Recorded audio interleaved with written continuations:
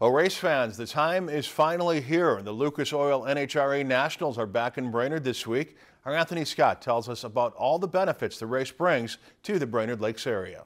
The TV doesn't do this event any justice. Get your earplugs ready because the Lucas Oil NHRA Nationals are headed back to the Brainerd International Raceway this weekend. The NHRA is a really important part of what we do here. I mean, they really, in a way, put us on the map here in Brainerd. All race fans know Brainerd because of the Lucas Oil NHRA Nationals, and many fans come from outside the country to enjoy the fun. Fans come from all over the country. We are international. We do get a lot of Canadians down. Love the Canadians here. We are one of the closest tracks to Canada, so our Canadian market is really big.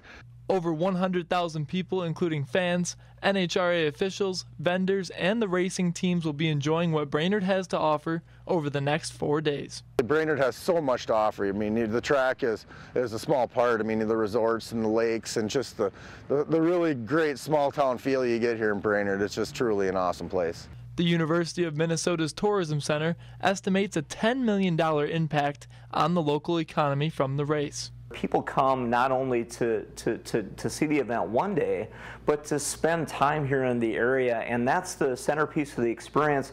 But they also patronize businesses. They also go out to eat. They have lodging needs, and so it's a big impact for our area, and we're just excited to have them here.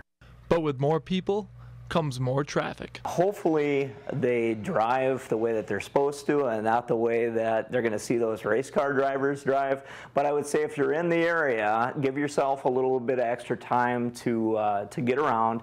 BIR is celebrating its 50th anniversary this year, and they have been hosting the Lucas Oil NHRA Nationals since 1982, a testament to Brainerd's race culture. BIR is really a place where stories are made, and there's a lot of us out there have a passion for our cars. Racing starts tomorrow with the Sportsman qualifying, and then the Nitro and Pro Stock qualifying will begin Friday. Businesses, start your engines because race fans have arrived in central Minnesota. Reporting from Brainerd, Anthony Scott, Lakeland News. Tickets are still available for the NHRA races and can be purchased at the box office.